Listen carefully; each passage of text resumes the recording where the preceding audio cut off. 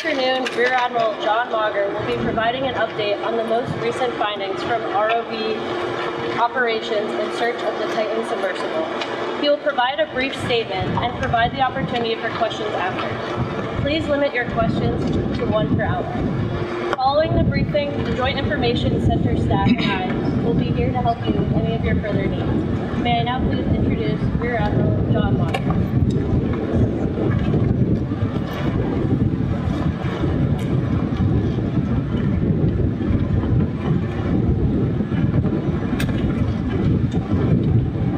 This morning, an ROV, or remote operated vehicle, from the vessel Horizon Arctic discovered the tailcone of the Titan Submersible approximately 1,600 feet from the bow of the Titanic on the seafloor. The ROV subsequently found additional debris. In consultation with experts from within the Unified Command, the debris is consistent with the catastrophic loss of the pressure chamber. Upon this determination, we immediately notified the family. On behalf of the United States Coast Guard and the entire Unified Command, I offer my deepest condolences to the families. I can only imagine what this has been like for them, and I hope that this discovery provides some solace during this difficult time.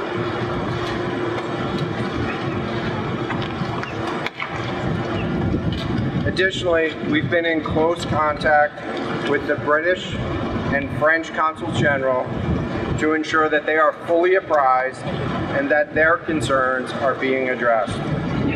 The outpouring of support in this highly complex search operation has been robust and immensely appreciated. We are grateful for the rapid mobilization of experts on the undersea search and rescue, and we thank all of the agencies and personnel for their role in the response.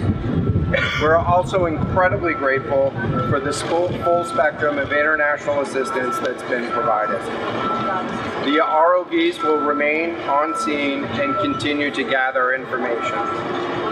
Again, our most heartfelt condolences go out to the loved ones of the crew.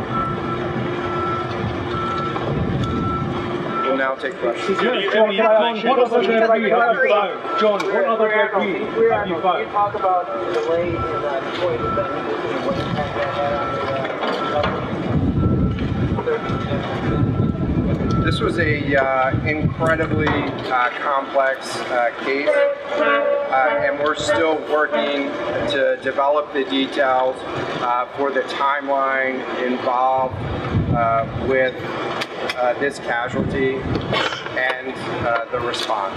Can I ask Speak about the recovery of the body. James Matthews from Sky News. John, what other debris have you found?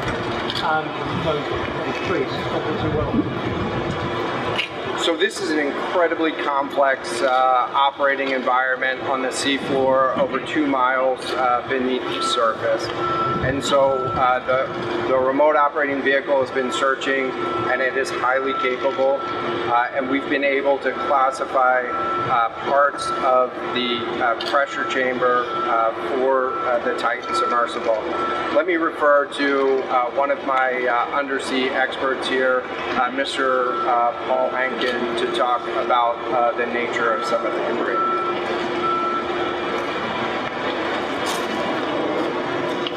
Thank you, Admiral. So essentially we found 5 different major pieces of debris that told us that it was the remains of the Titan. The initial thing we found was the nose cone, which was outside of the pressure hull. We then found a large debris field. Within that large debris field, we found the front end bell of the pressure hull. That was the first indication that there was a catastrophic event. Shortly thereafter, we found a second smaller debris field. Within that debris field, we found the other end of the structure hull, the aft intel. Basically, the totality of that pressure vessel. We continue to map the debris field, and as the admiral said, we will do the best we can to fully map out. Can I ask thank you very much. It's a very difficult question to ask, but it will be an important one for the families, of course. What are the prospects of recovering the bodies of the So the questions was related, and I'm restating the question from the standpoint of sometimes it's hard to hear the question here. What are the prospects for recovering crew members? And so this is a incredibly unforgiving environment down there on the seafloor, and the debris is consistent with a catastrophic implosion of the vessel. And so we'll continue to work and continue to search the area down there, but I don't have an answer for prospects at this time. Admiral, in terms of the timing here, NBC News. any suggestion at all that the sub itself collided with the wreckage of Titanic, or that instead it might have imploded above the wreckage and then rained down nearby? So the question was, is there any question as to whether or not the sub collided with the Titanic or whether it imploded above and debris field created from that? So the location of the Titan Submersible was in an area that was approximately 1,600 feet from the wreck of the Titanic. I have an expert here that is familiar with that area and can talk about the debris field and what the debris field indicates in terms of where the casualty may have occurred. Rear Admiral, really quickly, can you tell me when that massive fleet will be called back? Hang on a second. The expert voice is coming up then for the question. Thank you, Admiral. So the question is, where does the wreck lie in relation to the Titanic? I didn't hear the Admiral's answer. I think 1,600 feet. Is that correct, Admiral? Yep. So that's off the bow of Titanic. It's in an area where there is not any debris of Titanic. It is a smooth bottom. To my knowledge and anything I've seen, there's no Titanic wreckage in that area. And again, 200 plus meters from the bow.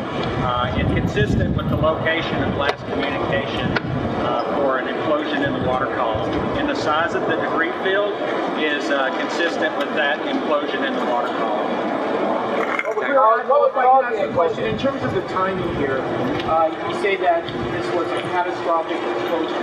And I know it's early on, but is it your estimation that this happened right at the moment when they lost contact, an hour and 45 minutes after this? So the question was about the timing of the catastrophic implosion. Right now, it is too early to tell with that.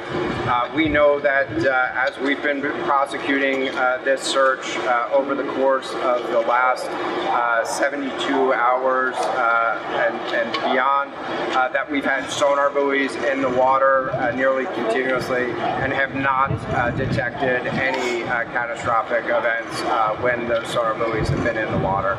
So, can you describe what happens from here, sir, in the next days and weeks in terms of finding any more debris? What happens from here?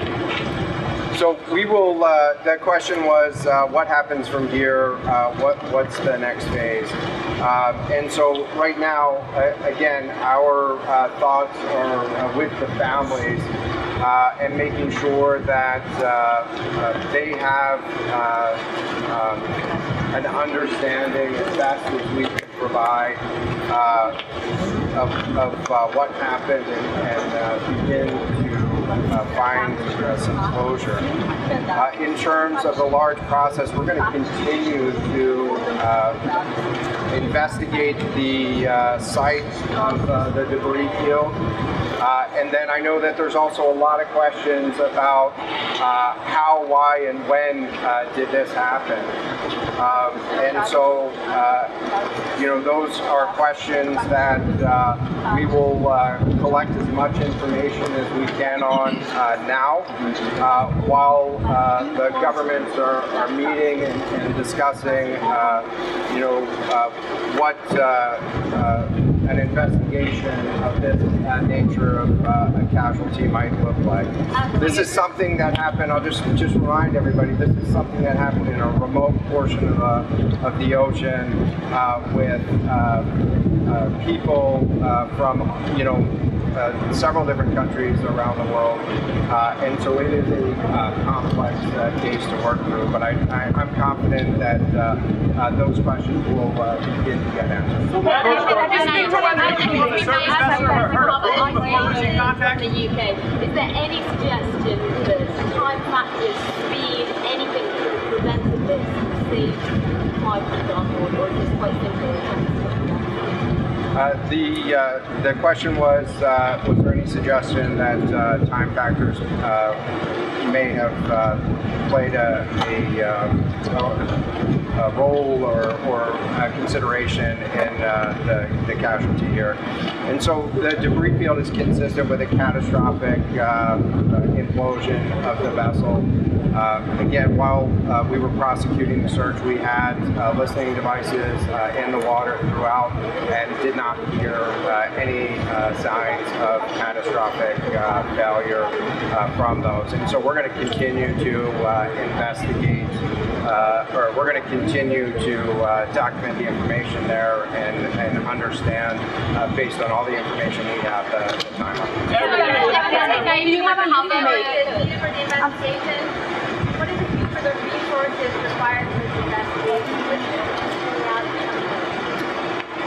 So the question was, what are the resources required for the investigation? Which ships will be pulling out and staying in? And so it's too early for me to talk about an investigation. That's a decision that's going to be taken outside of the search and efforts that I was leading. But we do have a number of vessels. We have 9 vessels on the scene right now. We had medical personnel on scene. We had other technicians on scene. And so we will begin to demobilize personnel and vessels from the scene over the course of the next 24 hours. But we're going to continue remote operations on the sea floor, and I don't have a timeline for when we would intend to stop remote operations on the sea floor. As a result of this, do you think there should be changes in the way these are safety rated or inspected so that this won't happen again? Yeah, the question was essentially about, do you think that there should be changes in safety ratings or inspection for these standards? I know that there's a lot of questions about why, how, when this happened, and the members of the Unified Command, you know, have those questions too, as professionals and experts that work in this environment. And this is an incredibly difficult and dangerous environment to work in out there. But those questions about the regulations that apply and the standards, that's going to be, I'm sure, focus of future review. Right now, we're focused on documenting the scene and continuing You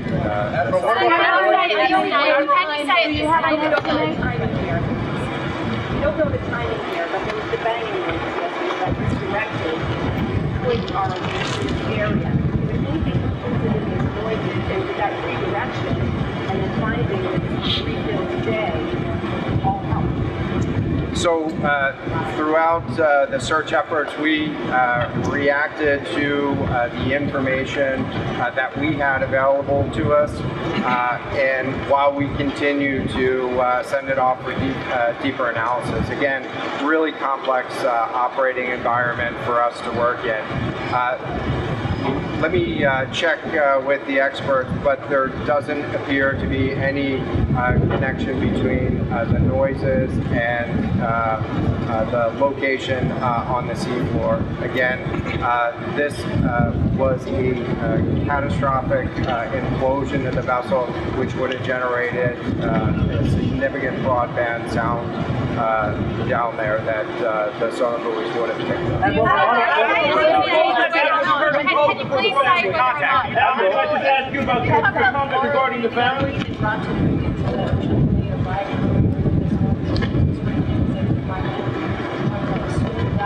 And also, were all of the assets involved as quickly as possible to the area? Has any help turned away from lawmakers who criticized them? This was a incredibly complex operation, and we were able to mobilize an immense amount of gear to the site in just a really remarkable amount of time, given the fact that we started without any sort of vessel response plan for this or any sort of pre-stage resources. And so the equipment that was brought on site this morning that we were using was a pelagic ROV capable of operating at 6,000 meters, cameras, sonar, other articulating arms and resources on it. And it, we had to transport it here through C-17 aircraft. This is 2 aircraft that it took to get this up here. And so we've really had the right gear on site and worked as swiftly as possible to bring all of the capabilities that we had to bear to this search and rescue effort.